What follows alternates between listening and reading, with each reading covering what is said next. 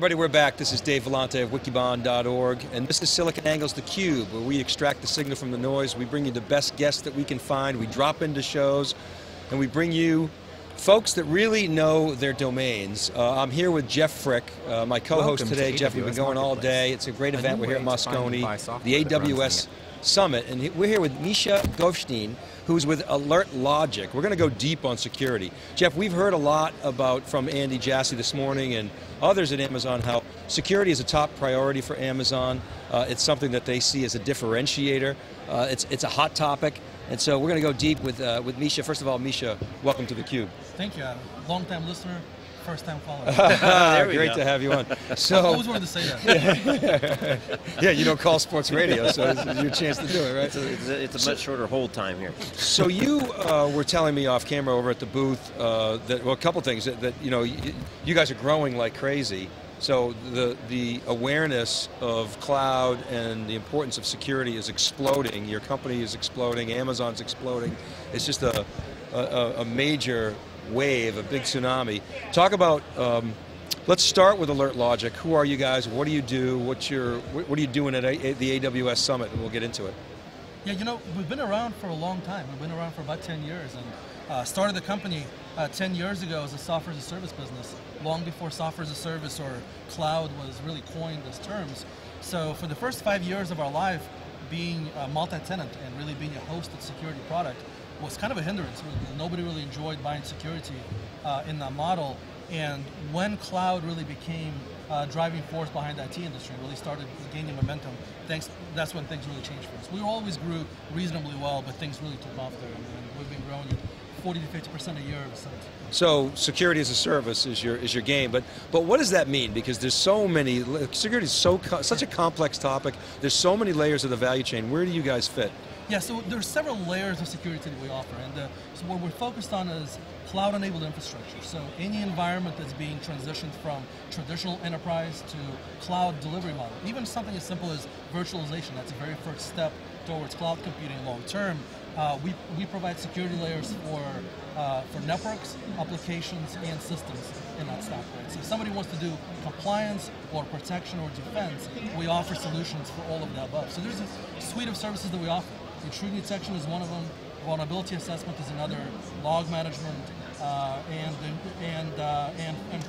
administration, right? So we have both software technologies that deliver those and 24/7 services. So you started 10 years ago, and virtualization, really hadn't taken hold in a huge way at that point in time. So let's go back a little bit and help people understand sort of the complexities that virtualization itself brought in, just for on purpose, because I always use the analogy, you have a castle, you build a moat, you protect the queen wants to leave her castle, things get confusing. And in virtualization, sort of, it's an abstraction layer. You don't know what's connected to what, things are constantly changing.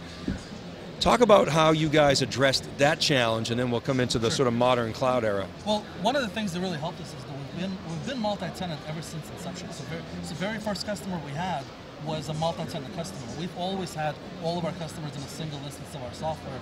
That helped us tremendously to be able to go and work with customers that are virtualizing themselves. But honestly, virtualization is the easiest thing to deal with for any vendor. If you look at the security industry, they've had a very easy time adopting themselves to virtualized models, right? Everybody's got a service that works in VMware, right? But cloud computing is much more complex than that, right? And so beyond virtualization, when you start to have elastic workloads, right? When you start to have networks that change every minute and every day, that's when things get really complicated. Things that have to get reconfigured dynamically, that's where most of the complexity comes in. And we've really spent a lot of time on architecting that from the ground up for elastic environments. So over the last couple of years, even our software as a service model had to change to adapt itself to cloud computing. So at this point, we're 100% API driven. We can support elasticity fully. So if somebody wants to use us on Amazon and autoscale, we're one of the first few security companies that can do it. Yeah, so talk as well about how security's evolved. I mean, 10 years ago it was starting to get this way, but if you go back even a little further, the bad guys were sort of going in, malware, making a lot of noise, ha ha ha, I got a virus, blah blah blah. Now they're very secretive, right? They get in there. I read a stat the other day that the average detection time after an intrusion is over 400 days. I was astounded by that statistic. It gave me goosebumps. So every year I look back, I say we're less secure, but I know you're working hard on that. So talk about how the bad guys, the threat has changed and evolved, and how you've responded to that. You know, that's always been the case. We've always had intrusions where there's a certain brand of attackers that doesn't want to announce themselves, right? There's no upside in announcing that you've hacked somebody. So there's always been two types of attackers, right? Ones that are very public, the ones that are very private and really have financial gain in mind. Over the last 5 years, the ones that are financially motivated have really started being the dominant force behind most of the illicit activity out there. What you see less frequently now are the big flashy attacks. I mean, for the first 5 years of our life, we were literally chasing worms around, right? I mean, there were deep penetrations during that time as well, but what made the news were the big worms, which really you don't hear much about anymore, right? Because it's over, right? I mean, what's the fun in compromising half the internet and saying hacked by Chinese, right?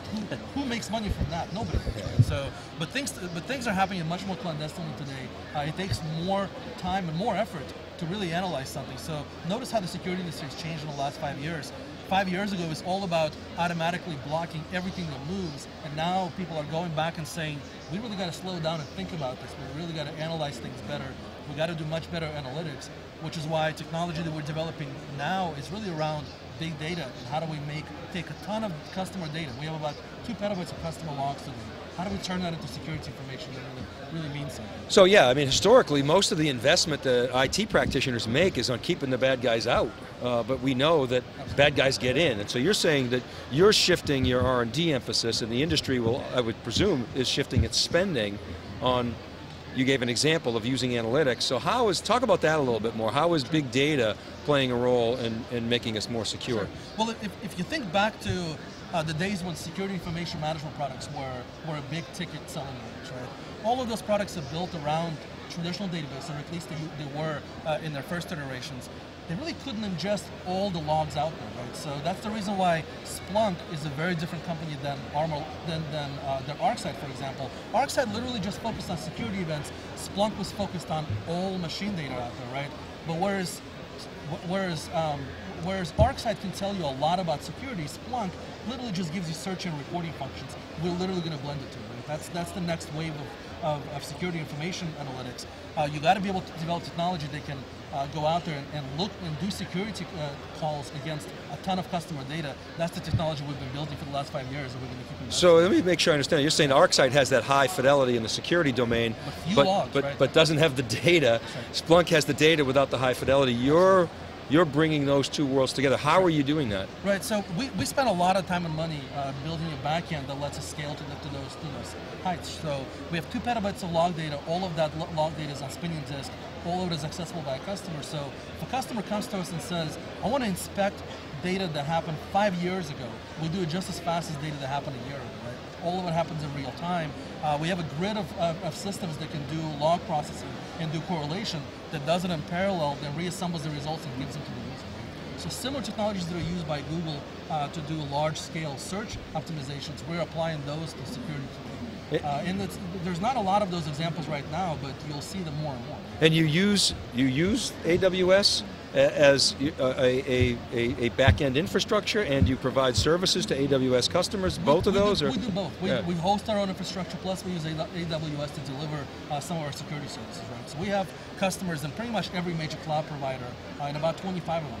And a lot of times when you go to any cloud environment, the question becomes, who can really secure me? AlertLogic is a company that can really deploy in multiple cloud providers. Okay, so we do have deployments everywhere. So you're adding value on top of, I mean, Amazon says it's its #1 priority. You're adding value on top of that. The question is, why does Amazon need you? I mean, big company, you guys are a little company. What do you bring that Amazon can't do on its own? You know, what Amazon is really good at is making sure that their infrastructure services are secure. And I think they do a tremendous job at that. I mean, if you look at what Amazon has done for cloud security, they've made some really big advances in that. But when it comes down to spinning up your cloud instance, right? So now you have your Linux VM running as a cloud instance.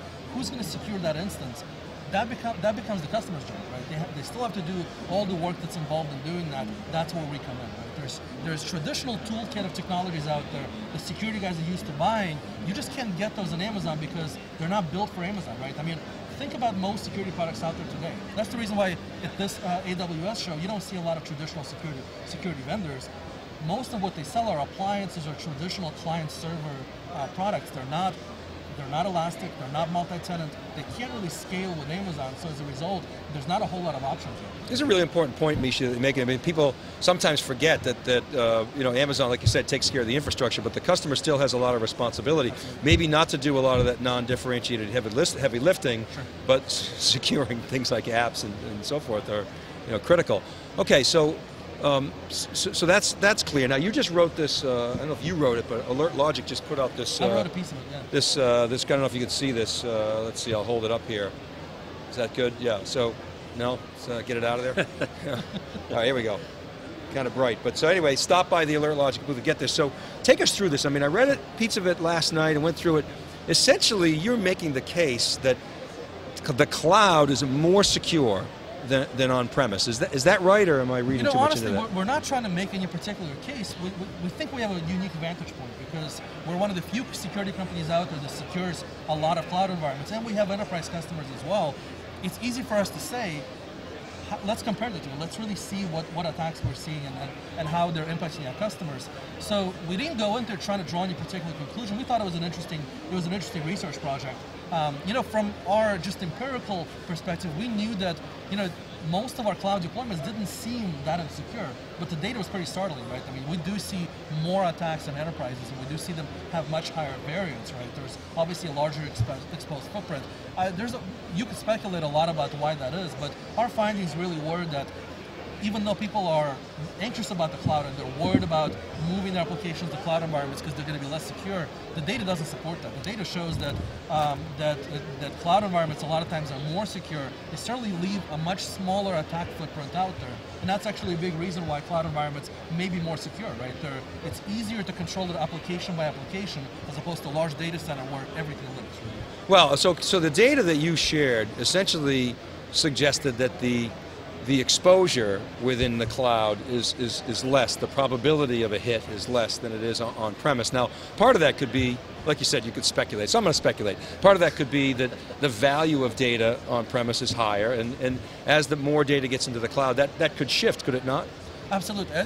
I think the biggest difference is that whereas large data centers protect themselves by segmenting their networks and putting security appliances between each segment, that's not the way it works in most cloud environments. The customer that we see at Amazon is usually, it's a line of business guy that has a business application, he moves it to Amazon and figures out how to secure just that application, right? So as a result, all the security policies are tailored to that application. They're much tighter controlled, and the attack footprint is just much smaller, right? So whereas if it was living in a large data center, it would have kind of this blanket security policy that applies to all assets. In Amazon, it's literally app by app, and it's much more tailored to it. That's the reason why they're much more secure. So because of the way cloud apps are constructed, I think they're inherently actually more secure, just because they're more manageable. Because an application and even a data view, right? You're protecting that app. Let me give you an example, right? Yeah. Patch management, right? Patch management is very painful for any enterprise. There's hundreds of millions of dollars being spent just on patching applications out there. That's not the way it works in Amazon, right? In Amazon, you literally have a new VM, you test your patches, you reboot it to the new VM, and you shut down the old ones, right? You never go in and schedule patching times. You never sit there and wait for 30 days to figure out what can you patch and what can't you patch. You test your patches, you reboot it to the new environment, and you're done. That's a massive difference between what happens in enterprise. In enterprise, you can look at the vulnerability half-life. That's how long it takes for a vulnerability to become 50% less, have 50% less exposure. It's a long time. That's the reason why most enterprises are more exposed. In the cloud, it's just much easier to manage. Yeah, and when you make a fix, you can apply it much faster. That's the real change that cloud computing brings. It is more complicated in some regards because it changes the way you manage things, but at the same time, it opens up a world of possibilities. Misha, what is your? I'm just going to pepper you with questions because when I get a security expert in here, it's fantastic. What about the notion of the network is the weakest link? So I believe Amazon's network is very secure and solid, but at some point I got to bring data back into my own network, and I would think that is the weakest link in security, is it not? I certainly think that's one of the areas that needs more attention, right? And the reason why networks are less secure is because they're difficult to wrap your arms around, right? At Amazon, that's one of the most complicated problems, right? Let's say you want to put an appliance in an Amazon environment. First of all, you can't just deploy appliances in Amazon because you can't just ship your hardware to them, right? You know, second, Amazon doesn't give you an easy way to look at network traffic. Somebody had to develop that. That's literally what we spent the last 2 years doing, is developing a layer of technologies that let us do network introspection in cloud environments, right? So whereas that's available in enterprises, they use a totally different tool set, right? So the most advanced enterprises we're dealing with today are starting to pull back and say, you know, how are we going to get a visibility of all network threats across our on-premise and our cloud environments? And that's not trivial, right? We're helping first few customers do that, but that's something that hasn't happened yet. So I'm dominating the conversation, and I apologize for that, Jeff. I don't know if you have any questions you want to jump in. That's all right. You're going well. I was just going to say, but you just bring up an interesting point in kind of the blended environment, and how does the blended environment impact, you know, different avenues through the data center into the cloud, or which is what you're saying is probably more likely than from the cloud back through the data center? You know, the biggest gap that we see right now is that enterprise IT doesn't seem to be involved in a whole lot of security decisions, right? Because application owners take it upon themselves to move their applications to the cloud. A lot of times IT guys are the last people to know, right? That they literally find out long after it's done, and by that point they're sitting there scratching their heads going, I don't know how to integrate this into my security toolkit, right? So, it's a big challenge for IT. We're finally starting to see those renegade applications that we help. I mean, we secure a lot of renegade applications out there, right? I mean, we'll do a $50 million run rate by the end of the year. All of that is cloud deployments, right? So there's a lot of cloud apps out there. Relatively few of them IT guys actually know about, right? So we're finally starting to get calls in saying, I need help figuring out what these cloud deployments are doing, and can you help me kind of build a single pane of glass across those cloud deployments and my on-premise IT solutions, right? We're at the very beginning of getting that figured out. That's a very early question. I asked Pat Gelsinger, it must have been 2 years ago now. Pat Gelsinger, of course, the CEO of VMware now. Then he was at EMC, and I asked him, is security a do-over because of cloud? And he thought about it, and he said, yeah, it is. And I'm going to ask you the same question. Is security a do-over? When you think about the legacy sort of security approaches, is security a do-over because of cloud? I think there's a number of industries that cloud disrupts. I think people are underestimating how much it's going to disrupt the security industry. I think security industry is going to be turned upside down. The more deployments, and look, it's still very early, right? When you look at your server shipments, right? Only 10% of them go to provider of some sort, and they're not even all cloud providers. Some of them are just hosting providers. So very few deployments are still done in the cloud, but already we're starting to see that traditional security products don't work. When traditional vendors try to put themselves in the cloud environments, it doesn't quite work. They're going to have to be rebuilt from the ground up. So I think it's going to be very, very big disruption. All right, Misha, we're getting the hook. Thanks very much for coming by. Appreciate your rapid fire responses. It was really a pleasure to meet you. Fast. Yeah, that's good. All right, everybody, keep it right there. We're live here at Moscone, the AWS Summit. I'm Dave Vellante. He's Jeff Frick. Check out wikibon.org for all the research, free research, by the way. Check out siliconangle.com, the reference point for tech innovation. We're here in San Francisco. We'll be right back with our next guest.